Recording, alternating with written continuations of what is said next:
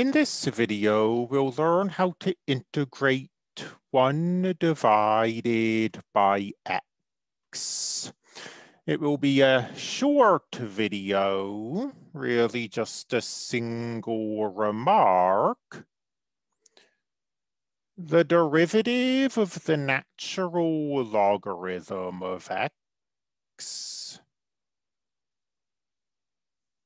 is 1 divided by x.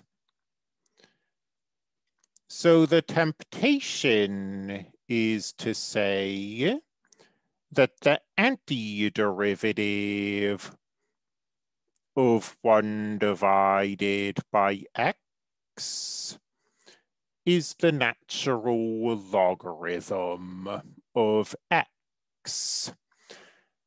That's almost true, but it can't quite be true.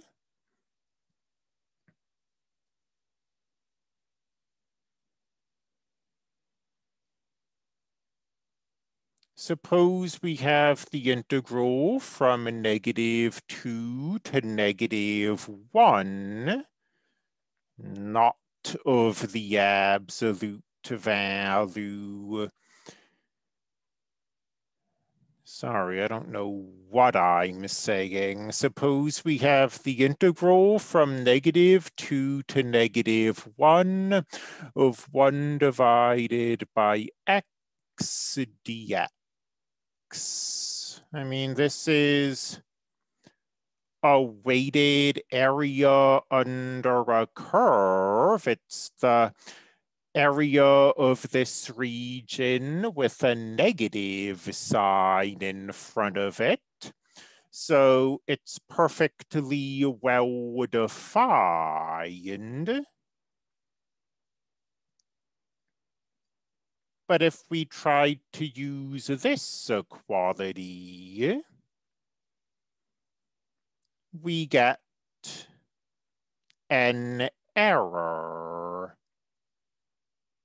Neither the logarithm of -1 nor the logarithm of -2 are defined. Fortunately, this isn't a real problem. It's just that the indefinite integral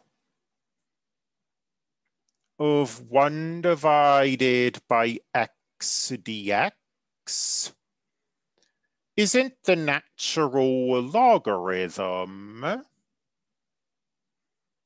It's the natural logarithm of the absolute value of x. So going back here, we throw in an absolute value. And now we've got the logarithm of 1 minus the logarithm of 2, which is a perfectly nice, well-defined thing.